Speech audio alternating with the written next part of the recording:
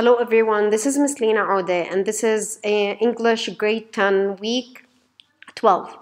Under the unit of a tragedy play for Othello William Shakespeare, we're going to be continuing with only one act and one scene in this week 12, and then we're going to finish with some other skills. This week starts on the 19th with a debate. This time the controversy that you're going to be exploring is curfews for under 16s. By the end of this lesson, you will be able to demonstrate an ability to criticize and analyze a controversial topic. You will develop skills in collaborative research and articulate engaging viewpoints. Some of the key terms that you will be learning: controversial topic, opening statements, rebuttals, reflections, and conclusions. Here are some videos which will help you how to debate. If you click on the images, you'll also find some rules which will help you debate. Over here, the activity that is going to be done in the class will be distributed over 45 minutes, and it will finish by giving your conclusion, reflection for the past 5 minutes, and then announcing the winner. As for the 20th, you're going to be taking the tragedy. This one is Act 1, Scene 2 and 3. We'll try as much as we can to finish Act, Scene 1, 2, and 3. You'll be able to read and comprehend the acts and scenes in the play and then analyze the techniques used in the play. Here are the key terms that we've already discussed in class. One of them is tragic hero, catharsis, fate, chorus, nemesis, tragic flaw, foreshadowing, irony, crisis. All should be understood before we start with analysis for anything. Here's a PowerPoint that is attached. In this way, it will help you to analyze a lot. This video also explains the act and the scenes.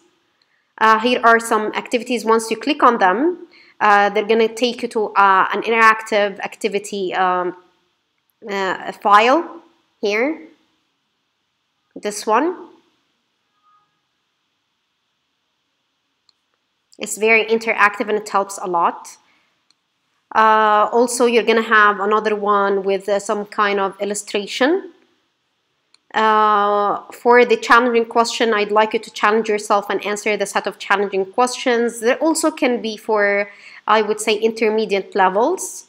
And as for the 21st, we're going to start with a series of informative essays, writing classes. For the writing classes, we're going to start with informative essay, informational. Some of the keywords that you're going to be learning: fact sheet, thesis statement, introduction, examples, body paragraphs, Peel model, conclusion, linking words. If you click on this image, you will also access the PPT, which will help you understand. And this video gives a general outline of an informative essay. But of course, each of the classes, for the following classes, you're going to have a separate video that will explain each part of the paragraph or each part of the essay. Of course, it includes the introduction, the body, and the conclusion. Each part will be explained in a separate class. Over here, if you you're going to be starting writing your thesis statement with an explanation on how to write a perfect intro. You will not have any justification on why not to write a good one over here. And here are some practices for you to also refer to: visiting texts, some challenging question, assessment. As for the next day, which is the 22nd, we are going to continue with the body paragraph. This time, we're going to only allocate one class for the body paragraph because we don't have any counterclaims. These 3 body paragraphs will have the same layout of the informational essay body paragraphs. You will be able to identify the general layout of an informative essay. You'll present a viewpoint and thesis statement. You'll also provide reliable facts, statistics, and so on, logos. Over here also it tells you what an informative essay is. As for the body paragraphs, here is an explanatory, I would say, layout, and then we're going to have an activity in the class. And also here in the second activity, you're going to be starting with writing body paragraphs. As for the last day, of course, we're going to have informative essay, but this time you're going to be writing the conclusion. And then we will immediately edit and proofread our essays. It won't take more than one class this time. You need to manage your time when it comes to writing. Of course, you're going to find how to write a conclusion as a tutorial video.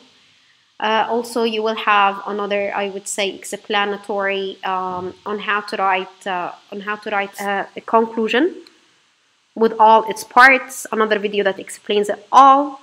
And then you're going to have to start writing and then immediately edit your essays.